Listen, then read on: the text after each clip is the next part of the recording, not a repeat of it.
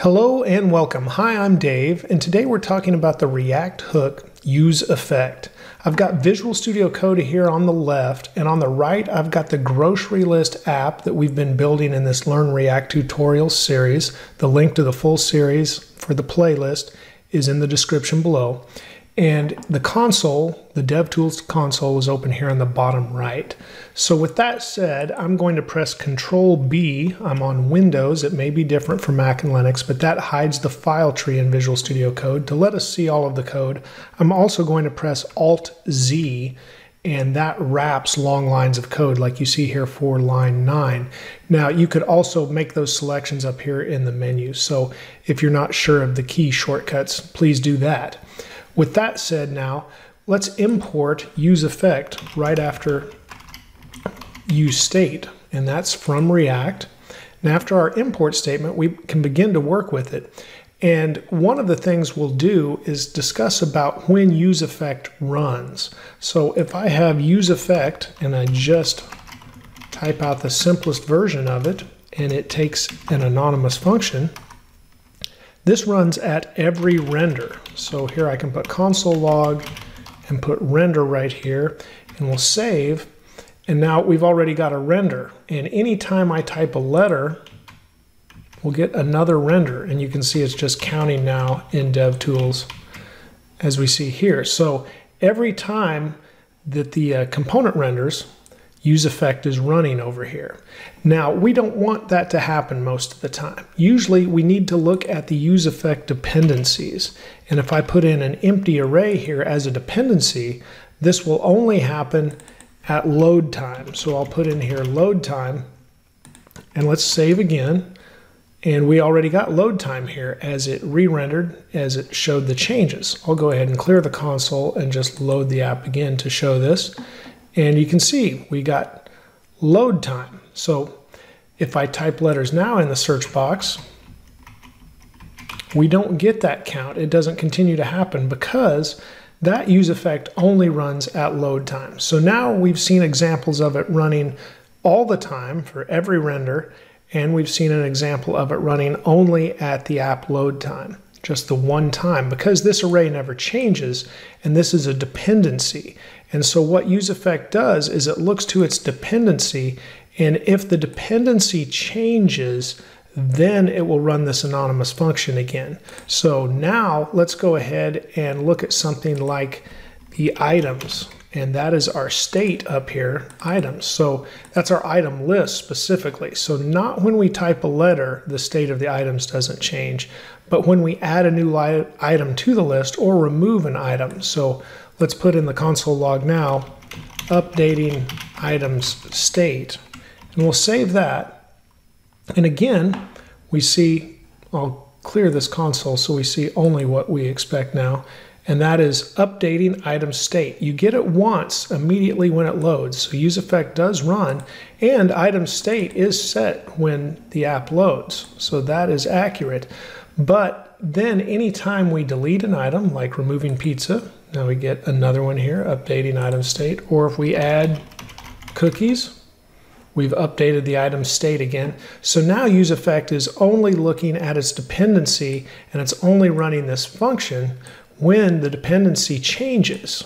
Now that we've discussed the different times useEffect may run, let's also discuss when it runs as far as in the order of rendering. So I'm going to put a console log statement here, and I'll put before useEffect, and I'll go ahead and copy this, and I'll put one, as you might guess, after useEffect.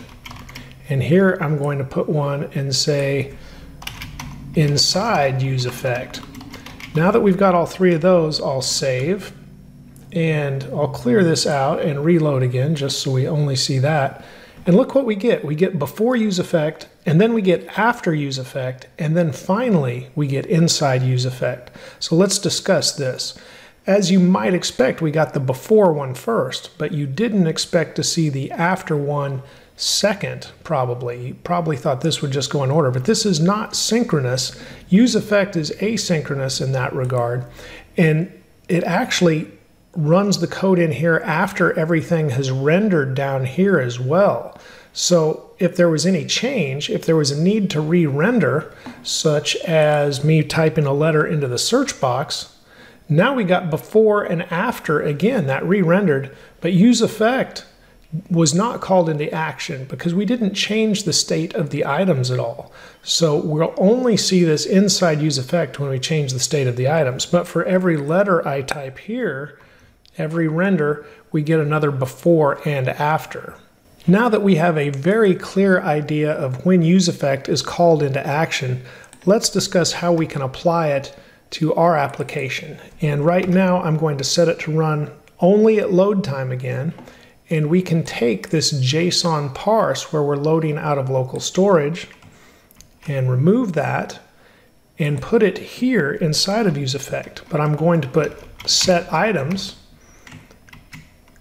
and there we'll put in the local storage. So now at load time, we'll set the items, the state of our application, to this shopping list that we have. But we need to go ahead and initialize useState with an empty array as well. Let's go ahead and save this. And now you can see our items are back. I'll go ahead and remove the console log statements. And this would be an ideal way to load this data in, especially if we were working with an API. But since we're working with this local storage, I have another idea about what we might do with our application. Let's go ahead and remove the shopping list here. And remember, this is a big thing to remember. You would never want to set the items inside of useEffect if you had an items dependency, because this would essentially create an endless loop. You would be updating the items, and every time that items are updated, useEffect would be triggered, and you would be setting the items, and it would go in that round and round and round in that endless loop. So you would not want that. But right now, let's put our loading data back in useState, because this also works very well with local storage. And I'm also going to put a short circuit operator in here and keep this empty array. And we didn't have that before, but we probably should have.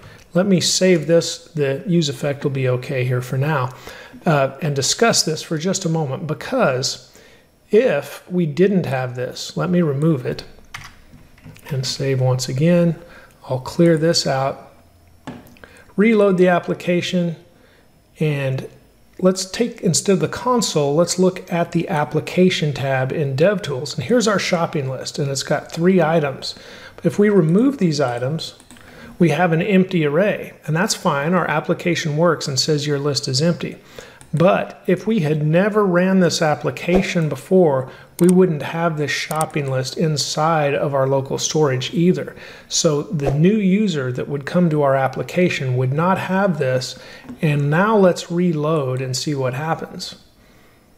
We get an error because we're trying to filter a null value, and this just simply isn't there to pull in to set the state with, so it's set to null.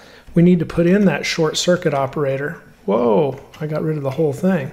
We need to put in that short circuit operator and put in an empty array. So if this is null, basically if the shopping list doesn't exist, the application will at least have an empty array to work with. So now if I save that, now we have an empty list here, and that's what we would expect to have. Okay, since we've had that discussion, now let's talk about what we can do in our application. Since we can load the local storage right here, let's go ahead and save the local storage inside of our useEffect. And this needs to be items because it will be the current state that we'll be saving to local storage now. And anytime items changes, we will do that. And so with that, we've taken out half of our set and save items. So now we just need the set items.